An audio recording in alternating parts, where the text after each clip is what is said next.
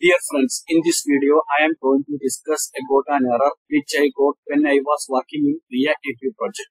First, let me run the project. npm start. Enter. Yes, it is running here. Now, let us go to Android Studio. This is my Android Studio and this is my emulator. So, first let us install the app. Look at here, glad builder running. We got the message. Unable to load script. Make sure you are either running Metro, run NDX React-native start, or that your bundle index.android.bundle is packed correctly for release.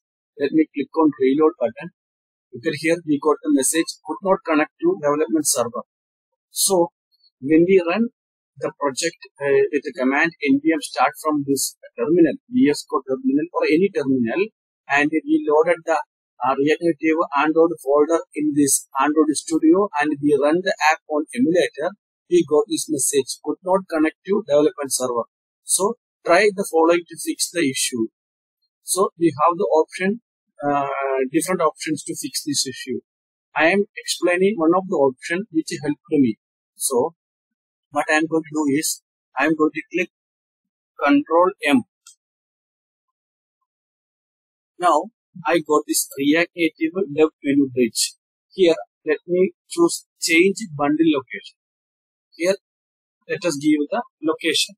Let me give a 10.0.2.2:8081.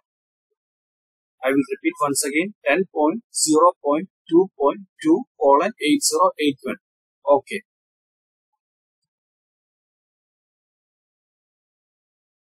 Now, look at here, bundling. Bundling is happening. Look at here, our running. Tech Nursery is running here. I am from Tech Nursery.